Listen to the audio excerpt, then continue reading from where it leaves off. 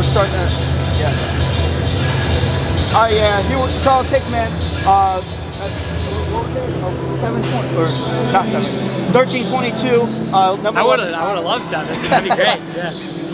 Number 11 time in the country, man. How do you feel about the race? Excellent. I mean, I know we mentioned Arkansas a second ago. I don't know if that's gonna make it in, but basically, like, I've never really been focused on where I'm at. It's always about where I'm going, and you know, I got so much faith in Coach Santos and the training I'm putting in with my teammates. You know, I wasn't worried for a second.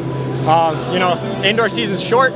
Because I do European cross at the end of cross country season, it's even shorter. So I got to be realistic with where I'm at, and days like today are, you know, like everything I'm hoping for. Just, you know, being able to earn myself a chance to hopefully, you know, compete in the postseason, represent Stanford as much as I possibly can, and that's what I was out there running for.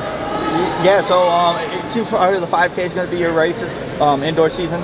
Of course, 10K national champion for cross country. So yeah, coming off, actually, let's talk about that. Coming off of that, how's your kind of confidence been this winter time? Oh, I mean, you know, finishing that last cross season the way I did, you know, changes everything. You know, I always thought I was one of the top guys in the country, but it's not easy, but it's doable to be up there, but it's really hard to beat everyone on the day. So, you know, that really gave me confidence, not in myself as an athlete so much, but more in my preparation. And so, you know, I've been able to, in those harder times, you know, like I've been able to rely on those sort of techniques that I did, you know, to get myself into that fitness, and it gave me a lot of confidence, and I've been able to get back there by the end of this season. Today in the race, you and Kiprock from, I forget what yeah, you and Kiprock, you made a move. Did you know that he was right there on your shoulder? You seemed very calm and collected that entire time. I mean, I knew he was there, but you know, indoor season isn't so much about placement, it's definitely more about time. So I was trying to keep myself, you know, as contained as possible. I knew we were running fast. I wasn't doing the math really in my head, but I knew we were clicking 31s and 32s, which is what we had to do. So I put in a surge, you know, because it's like, no matter how fast we run, it does help to get that one extra spot guaranteed by beating everyone in the race. But no, I wasn't too worried about that. Mostly I was just trying to get the job done, run a fast time, and hopefully make it to nationals. Did you expect you'd have to lead that early on in the race, or? Not until recently. You know, we thought we were gonna have a lot more teammates out here, but you know, Coach is very candid with me. You know, he's tried to teach us this whole season about, you know, doing the work ourselves. And so, you know, I kind of knew that it was gonna be, you know, he asked me if I actually wanted to go out slower just because I was pretty much gonna be out by myself, and I said, you know what, F it, we ball. Let's see what we can do.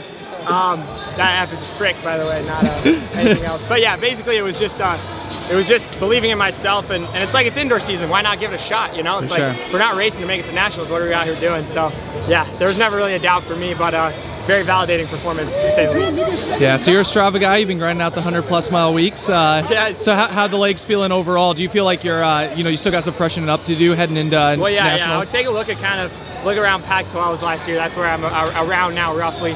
You know, I was cranking out 100, 105, feeling pretty sluggish, but you know, talking to my teammate Rob Donato, who's doing similar stuff. Devin Hart also cranking tons of mileage in it. And the whole MO is just trust, you know. It feels terrible when you're doing it, but when we come down, you know, it feels like nothing else. So yeah, it's good to be kind of heading into that point of the season, and hopefully we can keep it snowballing from here. For sure. So are you out there, or you ask your question? Will you taper down for NCAA indoor? A little bit, yeah. I mean, I ran about 90 miles this week, but we'll definitely taper. I mean, it's a national meet, you know what I mean?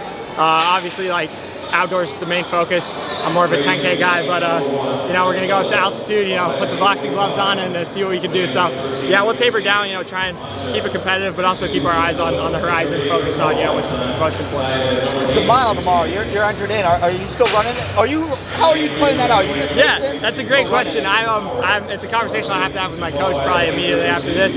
But you know, all options on the table. We'll see what happens. But yeah, I can't make any promises. So again, Strava's got to go to the Strava questions. Yeah, are you more of a? Are you chasing segments, or are you chasing local legend status? That's a good question. I don't have to chase local legends because I'm super boring and I like to do the same run every day. So they come naturally to me. It's always fun when it pops up.